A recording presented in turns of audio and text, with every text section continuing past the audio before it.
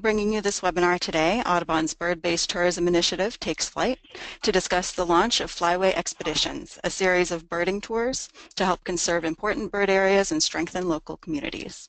I'd like to start by introducing our moderator today, Debbie Sturdivant-Jordan. Debbie is Holbrook Travel's birding tourism specialist, and she has been a travel specialist with Holbrook since 2001. She has a passion for travel, nature, and boating. She has traveled to more than 35 countries and has spent time in Costa Rica, Panama, and the Galapagos Islands. She is a leader in birding and natural history tour planning and development. Welcome, Debbie. Well, thanks, Lindsay. Wow, what a nice intro. I am so excited to be here and talking with you guys about our new Flyways Expeditions with National Audubon.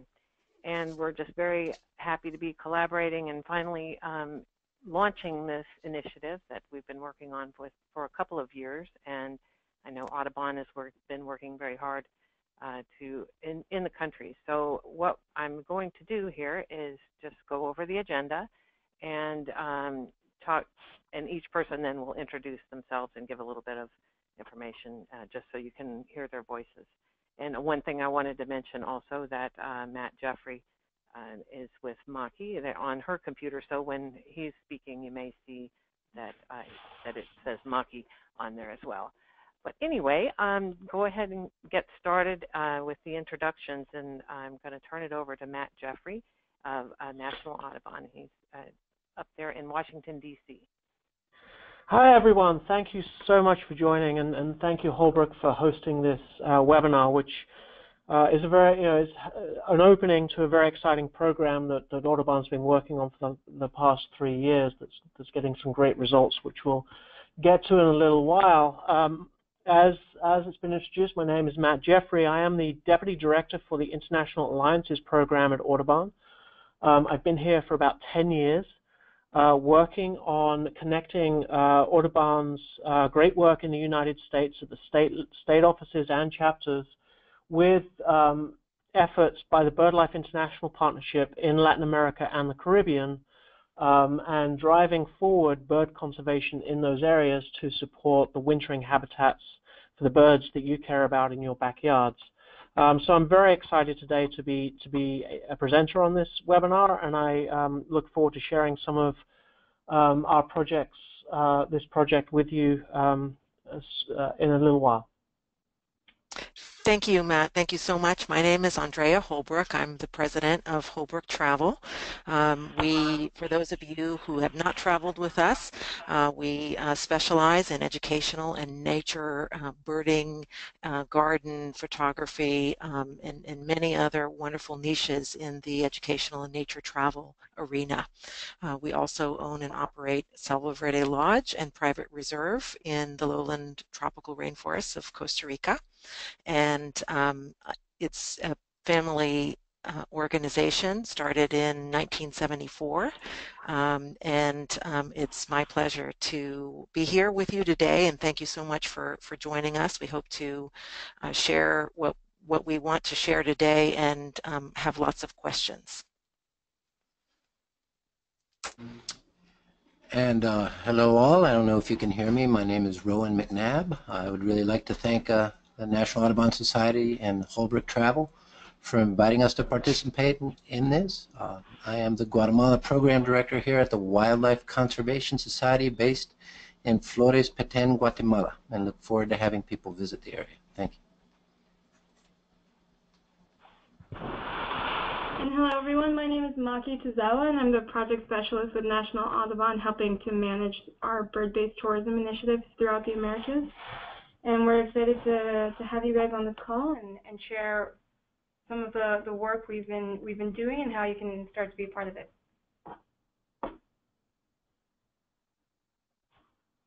Wonderful. Thank you. And I believe that's over to Matt, correct? Yeah, I believe so. Hopefully everybody can see a lovely, beautiful bird on the screen. This is the royal flycatcher taken in Belize at one of the project sites. But what we want to do today is just introduce you to a project we've been working on to build local capacity and better take care of the habitats that birds need when they travel south. So, Maki. So for those of you that know Audubon, and I'm guessing there's quite a few, hoping there's a lot of chapter members on the call today, our strategy is, our new strategy at National Audubon is to really follow the birds and take care of them where they need us in outside of the United States, where more than 50% of our breeding birds actually winter and spend probably more of their time than on the breeding grounds. And essentially what we're trying to do is close the loop. We're trying to think about the full life cycle efforts needed to conserve those birds, not just focused on productivity in the US, but also thinking about making sure they survive when they leave the US. This is an exciting project that we've been working on that is regional in scope. It's actually taking in 4 different countries, which is, I apologize, 5 different countries, which is really trying to elevate birds as a focus for some of those countries. It's connecting the conservation work with economic development. It's engaging both children and adults in and around protected areas that we care about to get them engaged in the conservation effort. And it is actually helping both support habitat conservation, reducing the impacts on some of those habitats, but also helping to create some new protected areas in the process. So it's been a very exciting ride for us, and it directly aligns with our conservation work as we go forward. Our partners in this initiative, National Audubon Society is not on the ground in all of these countries. We work with and through other organizations to achieve some of the work that we do. And the 5 countries are the Bahamas, Belize, Guatemala, Colombia, and Paraguay. And we're working with the local partners there. So this isn't all about Audubon. This is about empowering and strengthening those local organizations and helping them achieve conservation on the ground, so that when we leave, there is sustainability built into the process. The goals for this initiative, Bird-Based Tourism Initiative, are really fairly simple. We want to increase the number of local people benefiting from bird-based tourism. So this is looking at rural communities around protected areas and how they can be, how we can help them get into the tourism business, whether they're guides specifically or whether they're hosting individuals or cooking for individuals or hotels or lodges or even drivers for those tours, so that they have the opportunity to make money from people traveling to these countries to watch birds. And most importantly, they're around protected areas, so their income increases, their dependence on poaching and taking wood from the habitats is diminished, and we can actually save habitats that way.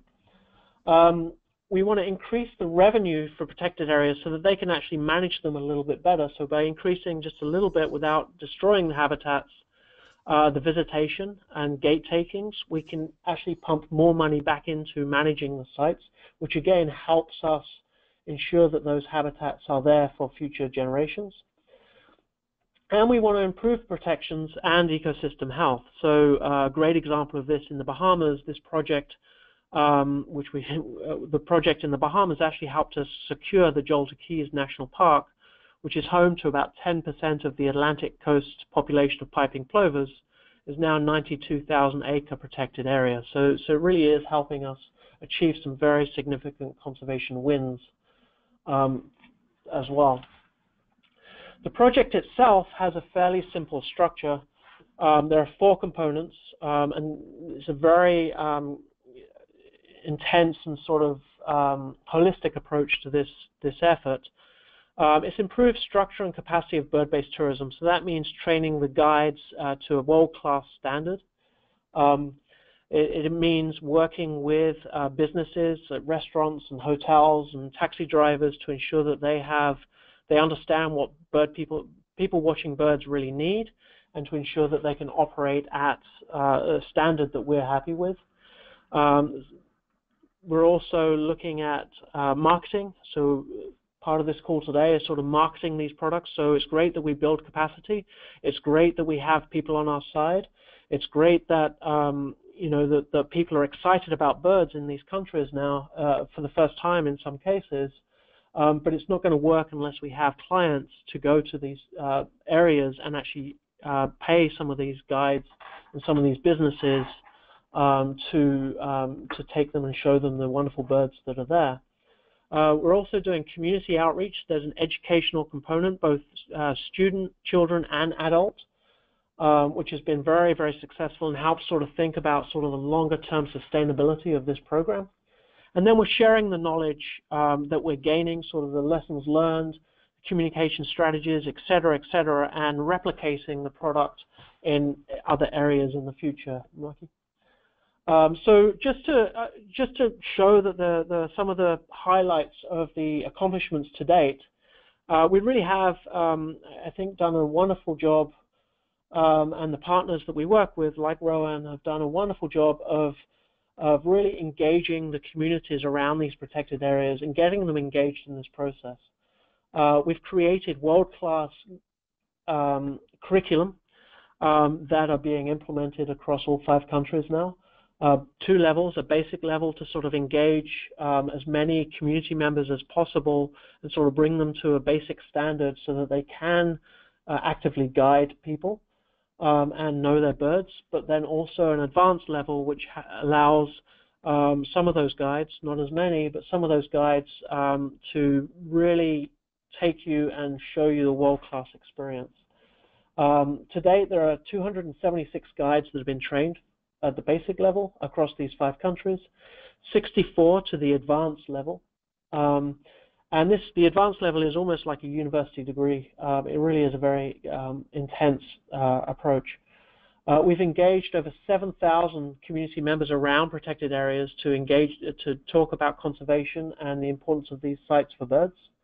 Of those, over almost 1,500 are adults and 5,500 are children. We've got eBirds, so the communities that are the guides that are taking these courses are actually taking their knowledge and helping us collect citizen science data through eBird. And just as an example, I think Belize was this year the eBird Central America champions, and that was predominantly because of this program. They submitted hundreds and hundreds of checklists, which is really helping us understand and gather data for birds and climate change and other aspects. We've also created apps, and we've started to take the several trips to Colombia. So it's really, I think we're at a point now where we're moving on, and we're really trying to get more people to go and visit these sites to help us with our conservation action and bring economics to some of these rural communities, so that they do, in fact, see the value of birds and the habitats that's around them. And as I say, it's as the quote here says, the training is only going to work if we can stimulate the markets to support us and support these communities in the long term. These are great birding destinations, all of them. Tremendous birds, tremendous culture, a tremendous opportunity, and so it's really just driving existing markets and new markets to see some of these wonderful sites and experience, alongside our trained guides, some of these wonderful experiences. We've been really, the marketing side of things is really, we got newspapers, we've had PBS NewsHour, we're working with Holbrook here today on the webinars. We've been visiting various events to try and promote this project. And we're just finalizing some of the marketing materials, including trail maps and videos, to help promote some of these areas and give you more information when you do actually visit these sites. But we're really excited. This is really a wonderful, wonderful opportunity. This is what we think is a real behind-the-scenes new style of birdwatching. It really is directly impacting local communities. It is hiring those guides that have been trained. It is going to certain areas and experiencing sort of local conservation issues and having guides that understand the local conservation issues and are involved in the local conservation issues, so that you get a more holistic sort of opportunity to understand, not just go and see great birds, but understand what's going on to try and save those birds in the places that you're visiting. That's about all I've got for now. I'm going to hand it off now to the professionals who can tell you about what we've got cooking up with between us.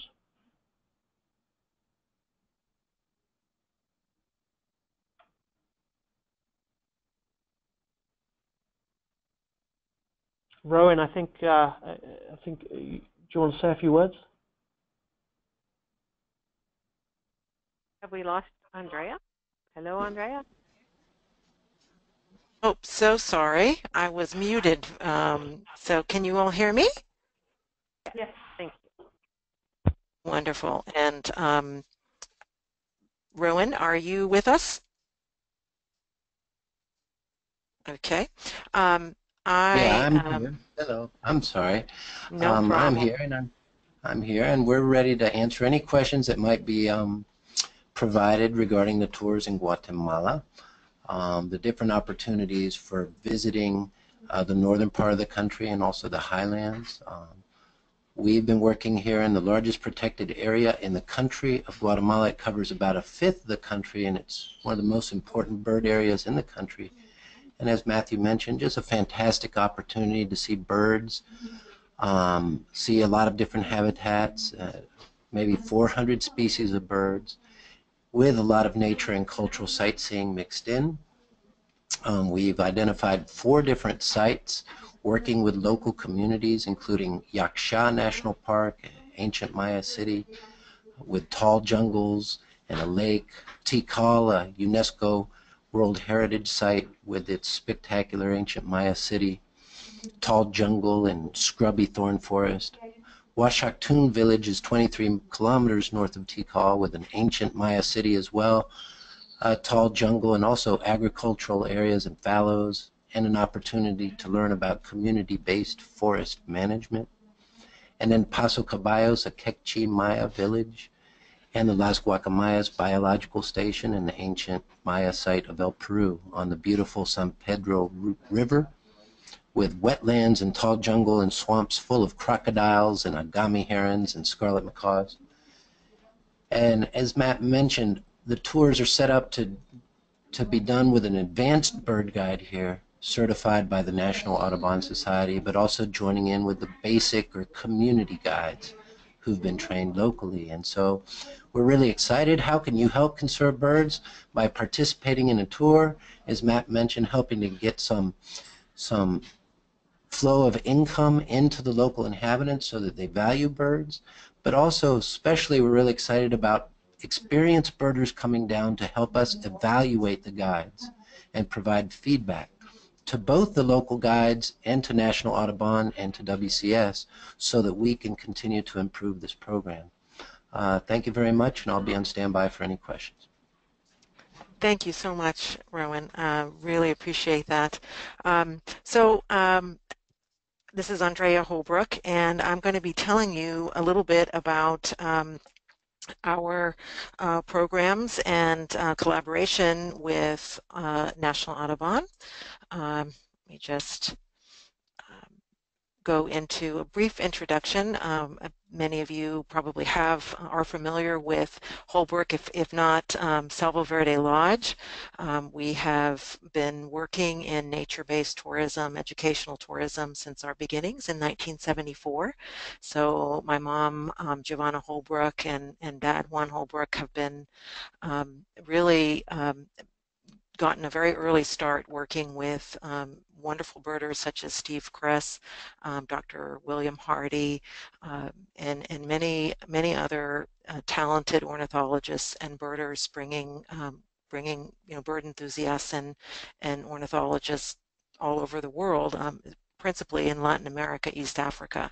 So we were very excited to be invited in on the ground floor of the International Alliances program, and we felt that it dovetailed really nicely and was an opportunity to take our existing work in these countries and deepen it and make it much richer with the quality of resources, training, and frankly, just expertise and that IAP is providing through this initiative.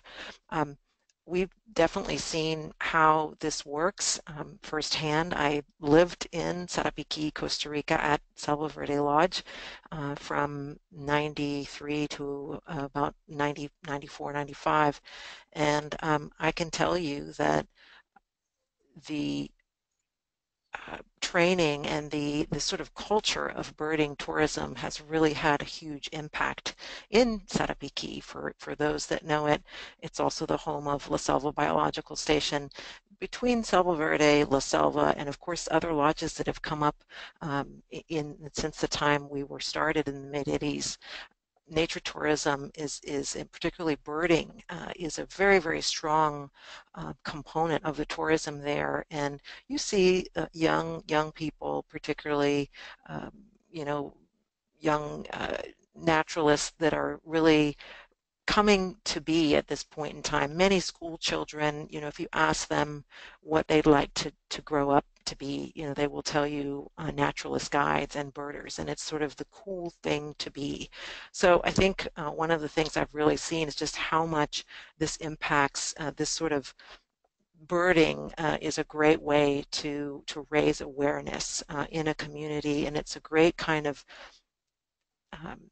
structure to use to actually build this awareness.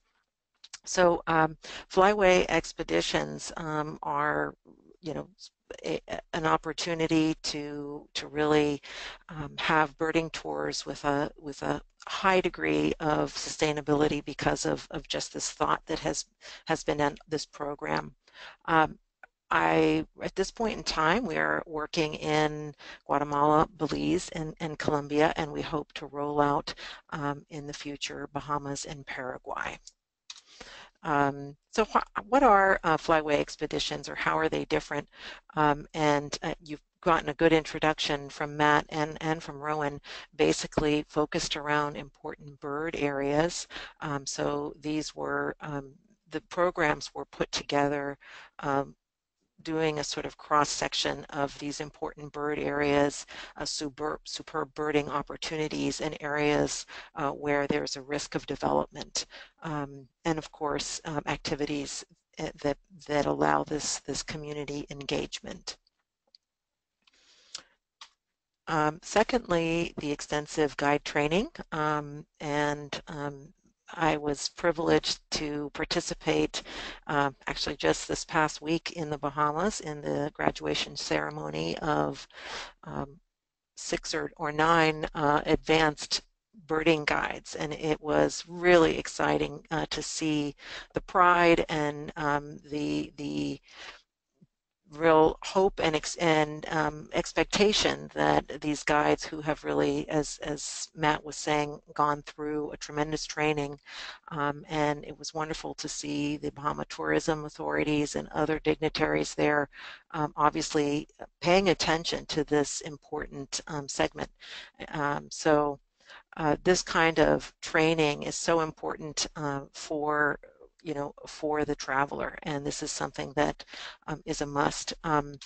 We definitely see at Holbrook, having been in the nature and educational travel business for so long, we know how important it is to have this this kind of community for training and professional development. So it's an opportunity for local guides to really have a forum and for all kinds of things to be shared that make it so that when you get into the field with your Audubon chapters, if you're leaders or if you're a participant, you have a very wonderful experience, because these are people that have really been working hard on honing all of the practices that make a great experience. And it does create a family and an extended family and community. You're also supporting local businesses. This is very, very important, as Matt referenced, whether it's restaurants, activity providers, local reserves, transport providers. These are all the socioeconomic benefits that have to thrive for birding tourism to really have a base. And I was very thrilled to meet these Bahamian newly fledged certified guides and to hear about the kinds of initiatives that they are undertaking in order to build their skills and to be business people, whether that's just from a freelance guiding perspective or a local restaurant that their aunt has in a local reserve, or even local cabins that will hopefully have bird-based travelers and nature travelers occupying them. So the other aspect is, of course, community engagement. And I know that birding is a great tool for such a visible and beautiful example to get students involved, to get adults and even women's groups, or all kinds of groups can get on board. So and having an opportunity to have birds be the sort of conversation piece, or the cultural exchange link is just wonderful. So that's obviously something that we try to do in our Flyway Expeditions programs, and generally as well. So that's, we understand, an important part of the birding experience. And finally, really target a conservation and protecting habitat in particular species. So that might be the Bahama oriole in Andros, the resplendent quetzal in Belize, and the scarlet macaw Belize in Guatemala. So these are tremendous opportunities to really look at building conservation around particular target species. I'm going to briefly mention the programs that we have put together, and Debbie will mention to you very briefly she can certainly respond to questions about how you can work with Holbrook to build a program for your Audubon chapter. So we have two programs in Guatemala. One is a shorter program, and this is, as Rowan referenced, very focused in on the Maya Biosphere Reserve, and working with the Wildlife Conservation Society in Yaksha and Washaktun. This is a 9-day program. We also have an 11-day program with another conservation partner, the Asociación Vivamos Mejor, working in the highlands in the Lake Atitlan program, Lake Atitlan region. We have an 8-day Belize program with the conservation partner Belize Audubon Society, where that is focused in on Crooked Tree, and also in the Mountain Pine Ridge area. So the last one is in the northern area of Colombia. It's a 12-day program. Also, very incredible holy grail for birders, and a very exciting time to be offering Colombia, since the newly signed peace agreement in that region. I will just mention that we're very happy to work with you, building for those of you that are leaders, chapter leaders, or would like to form a group and bring people over. This is a phenomenal way to build engagement, to have fundraising success. I know for many people, the idea of putting together a travel program is very onerous, the time involved, et cetera, and Holbrook is really there to help you make this a seamless experience. So essentially, we really just need a coordinator, if you will, from a particular group, and we work with that person to pick dates, start planning, and start promoting, and we can handle both the land and air, and essentially help you with the promotion by creating a web page for that particular departure. We also have some upcoming, what I would call inaugural trips. These are actually opportunities to join the experts, such as Matt and his colleagues, John Myers and John Beavers, in the field in some dated departures. This was an opportunity to sort of kick this off, so I think that we have those set up for you in October and November of this year, as well as April of 2018. So thank you very much, and we're really looking forward to answering questions at this point.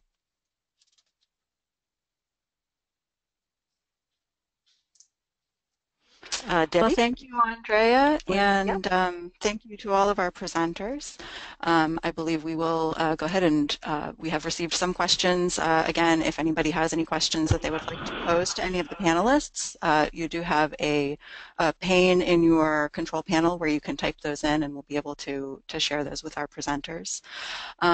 So to get it started, I guess Debbie can help me with directing these, but I guess first question, how will Audubon members receive news about the trips? Okay, so we have been doing a series of emails. I know that National Audubon also has been doing some outreach as well. Maki, are you able to give us any more information about the National Audubon outreach? Yeah, so in terms of how can Audubon chapters hear more about upcoming trips, we will be sending that out through one of the chapter weekly updates, probably on a monthly basis. And it'll also be stored in the Works, Audubon Works, and on our hopefully on our website as well. And if anyone has any questions, then they can contact either Maki or myself, and we'll be happy to sort of direct you to additional resources. Great, thank you. Okay. Another question, do the guides internationally speak English? Well, I think I'm yes. going to turn that one to, oh yeah, go ahead. Oh, yeah. I was going to say, no. so we can, we have worked, so Belize is an English-speaking country, so that is really not a problem at all.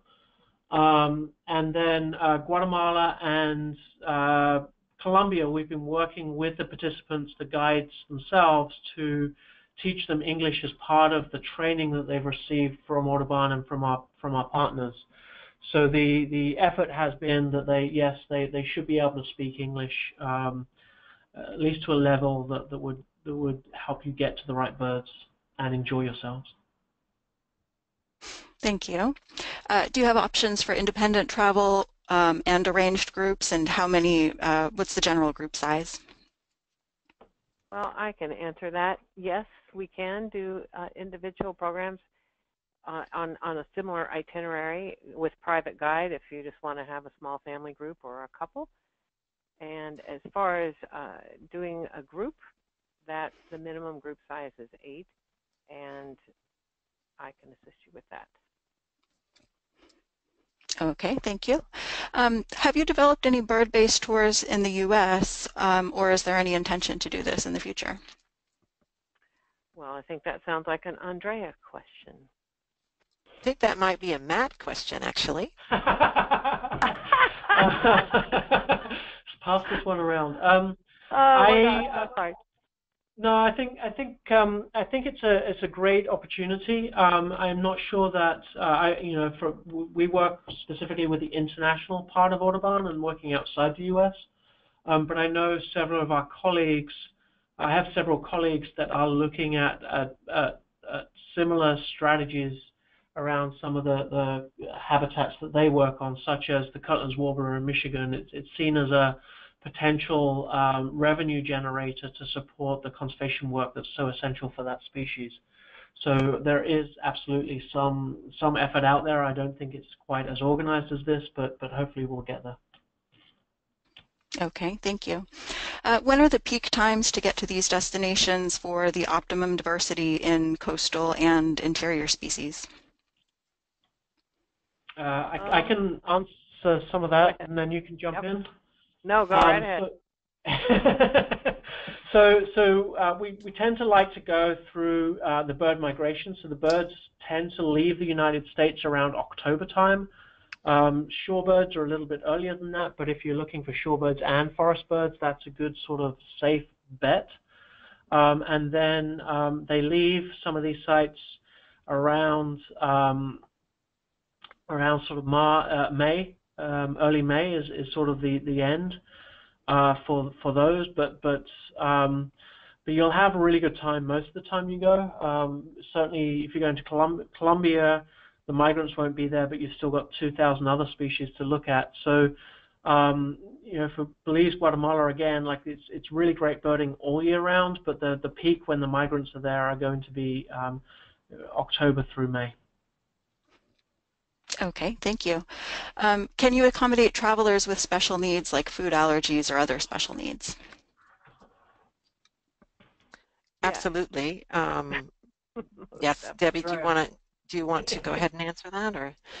Well, yes, we can, and it's just up to the participants to let us know about those in advance, and we can make sure that the restaurants and the hotels and lodges on the other side are notified. So yes, that is true. We can. Okay.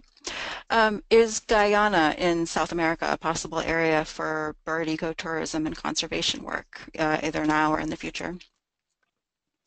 From the Audubon perspective? I can answer that for Audubon. It is a country of interest for us for this project. We have, in fact, been approached by the government of Guyana, and now it's just a case of we need to wrap up a couple of the projects in these countries so that we have the capacity to move on and focus on countries like Guyana. But yes, it's not currently, but it is high priority for the future. Okay, thank you. Can you talk a little bit about how it's possible to keep a conservation focus for the organization and use the trip as a successful fundraiser, and also just in general kind of speak about how these types of programs can benefit chapters?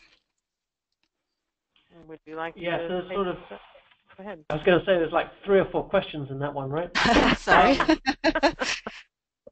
So make sure I answer them all. So how do we keep the conservation going? So this project has really woken up different aspects of the governments in these countries and has really given birds a value to import, the tourism ministries, who tend to be very powerful in these countries, especially as they, as tourism dollars are so essential to their economies. And so we've really given birds a sort of a value, an economic value, and a voice in this process, and really helped highlight some of both the specific protected areas. And again, this is a bit of a pilot, so hopefully we can expand in all of these countries to include more protected areas. But also we really highlighted the importance and the role that rural communities take in the conservation efforts. And for example, this is through the increased outreach and these economic opportunities, this and some other livelihood opportunities we've provided around Coxcomb in Belize, Coxcomb Basin Wildlife Sanctuary. We now have taken poaching, which was extremely high in 2011, and reduced that to almost 0 today. And that's primarily due to projects like this. So there really is an opportunity for the conservation, and the tourism and the economics really go hand in hand in sort of reducing the impact to these sites. So I think that was the first part of the question. The second part is, I think it was, can you remind me of the second part? Sure. I think the person is asking how these types of programs can help fundraising, help chapters fundraise, and also benefit the chapters just in general. Yeah, and Andrea, maybe Debbie, yes, absolutely. Debbie and I can speak to that. The program pricing includes a donation amount both to National Audubon as well as the local chapter, and includes free free participation for the organizing individual, because they obviously play an important role in making the logistics, coordinating with Holbrook. So this is something that can benefit in terms of real dollars and cents for the individual Audubon chapters, or any particular group. It doesn't have to be an Audubon chapter, can also be a part of that as well. Yeah, and I'll just follow Additionally, up. I think. Sorry, I just wanted to follow up with the National Audubon Society donation part of the established trips that are going on. That actually comes to the International Alliances program here, and we reinvest that back into our conservation projects internationally. So you have Okay, a direct. and Debbie, did you want to add anything? Yes. I did. One of the things I wanted to mention is by taking a group, you are building affinity for your organization.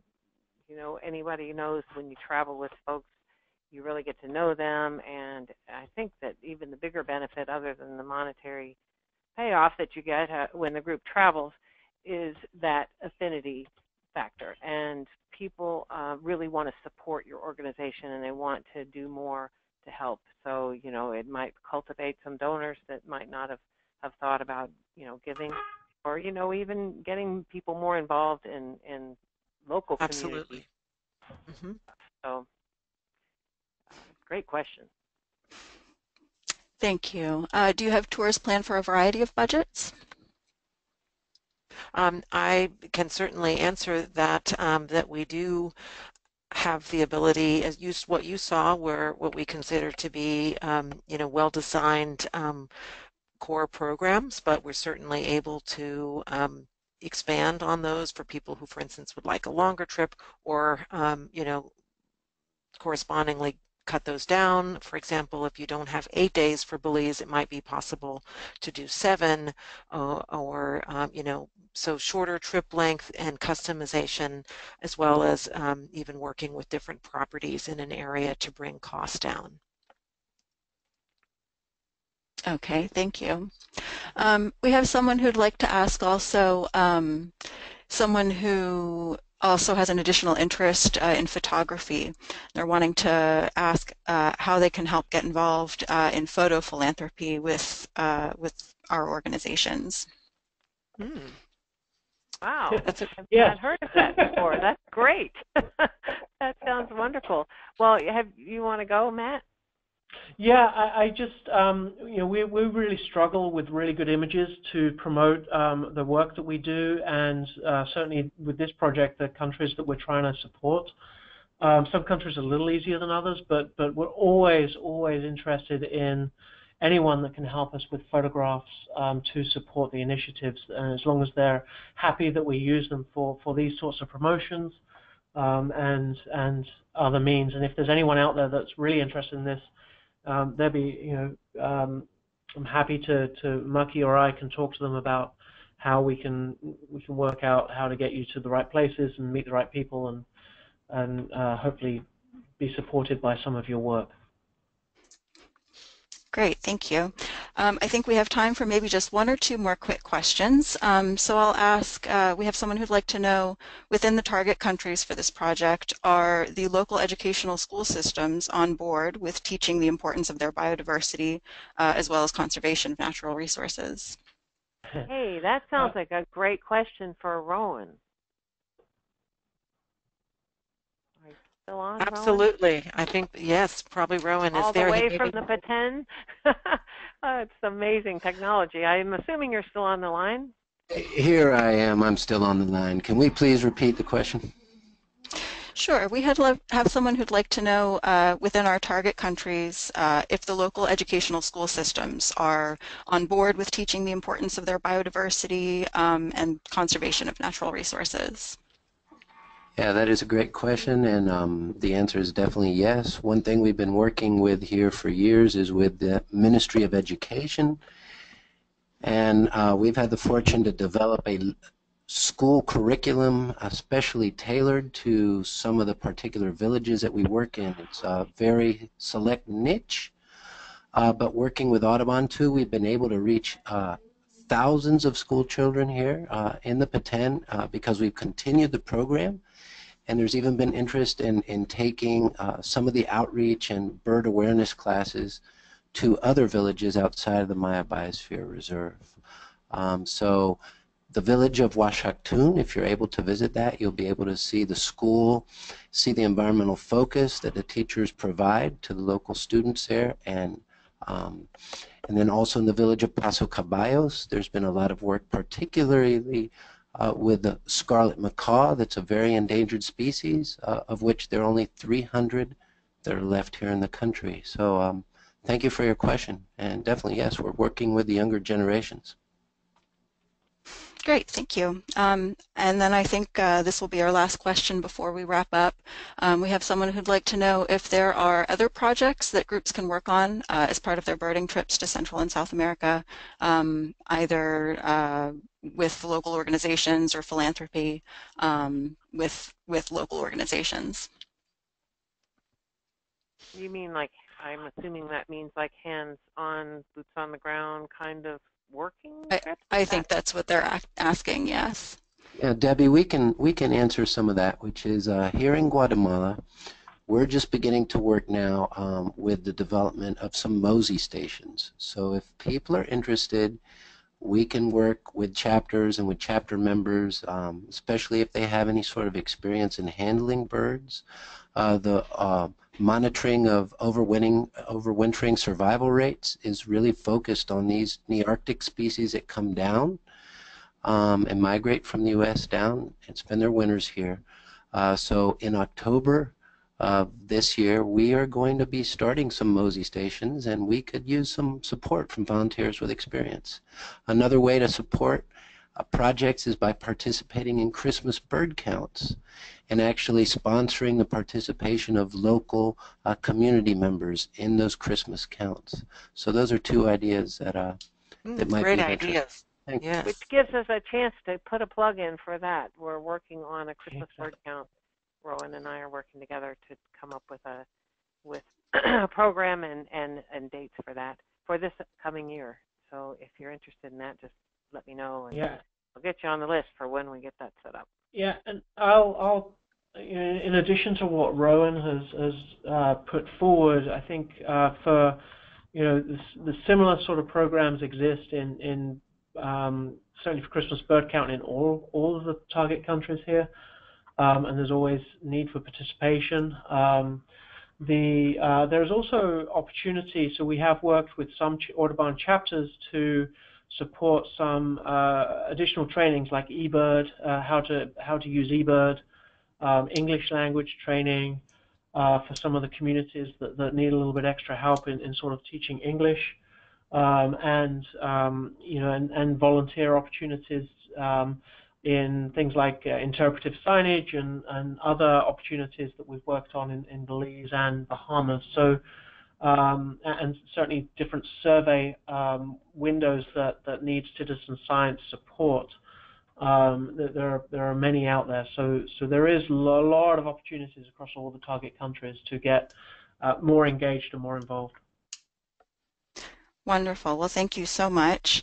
Before we wrap, Debbie, do you have any final comments or last words? I think those were just fantastic questions. So thank you, audience, for those. That is just very meaningful kinds of questions, and we appreciate that. And I appreciate all of our panel here today, too. Thank you guys so much for participating, and we are here for questions. If you want to call me or email me, or any of us for that matter, we would really appreciate hearing from you. Wonderful. Well, thank you, Debbie.